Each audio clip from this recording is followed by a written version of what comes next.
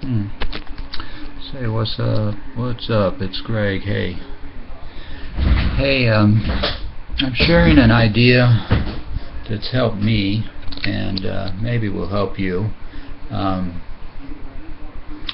Basically, when I take a shower, it's been a bit of a problem, I suppose, how to wash my legs and feet, because you basically, particularly, you have to lift one foot to wash the sole of your foot, and it's kind of hard to balance in the shower.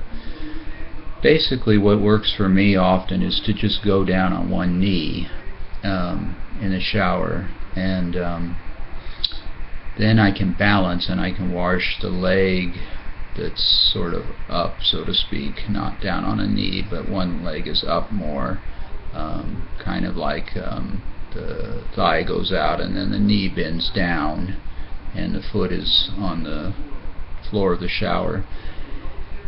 And then switch, reverse legs.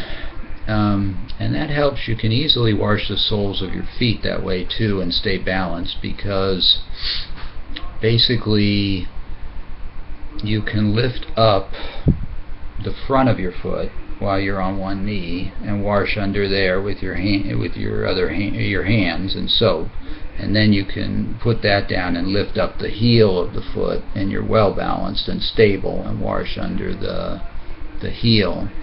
And between doing the two, you get the sole of your foot pretty thoroughly washed, and then of course you wash your feet, your ankles, up your shins, your knees, but you feel pretty secure because you're on your knees like a knee, and then the other one leg is sort of balancing too with the foot on the floor.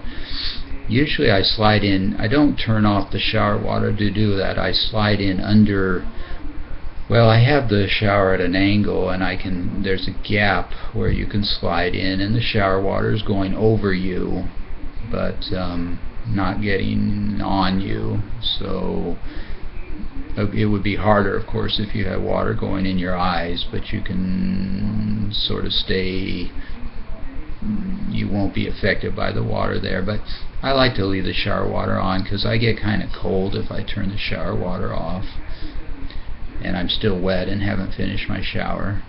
Although I think some people might turn it off. But if you had never thought of that, if you maybe, I don't know how other people even do it. I used to do it. Well, there's a grab bar where you can grab and kind of bend up your foot and soap up the sole of your foot. But I find that is kind of harder, and I'm trying to think why that's difficult. Well, it's harder to soap on both sides of your ankle. If you do it my way, it's really easy to soap on all around the leg, because you're so balanced. You don't have to even bother with balance. You're totally balanced without even having to work at it.